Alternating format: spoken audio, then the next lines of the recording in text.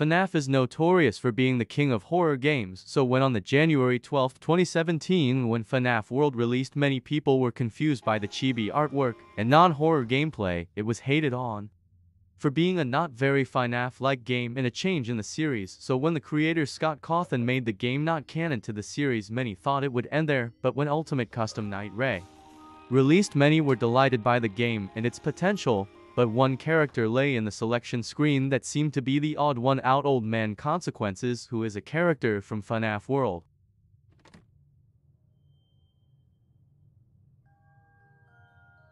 Obviously, this confused me, and probably others. Also, Scott doesn't add characters for no reason, so Old Man Consequences' appearance in the game made me question his true purpose in the game. First of all, his design is noteworthy, being a red crocodile entity with is pretty similar to Monty from Security Breach, and as I said, Scott doesn't do coincidences. Also, as seen in FNAF Ultimate Custom Night, Old Man Consequences is not just a normal character, he is a sort of demon who during the game tells Cassidy, the spirit torturing Afton, to leave his demons to his demons, basically telling him to stop torturing Afton and to move on to the afterlife. But that doesn't happen. But this doesn't mean he likes Afton. Actually, it's quite the opposite. This is actually why he appears in the roster of characters trying to torture him. So when the glitch trap virus starts spreading, I think OMC Old Man Consequences for short would notice his conscience is spreading to others. So I think since this takes place around the time of Security Breach, he possibly possessed Monty. Notice how Monty acts in Security Breach. Notice when he leaps towards the player, while yes, FNAF is set around a time where technology is obviously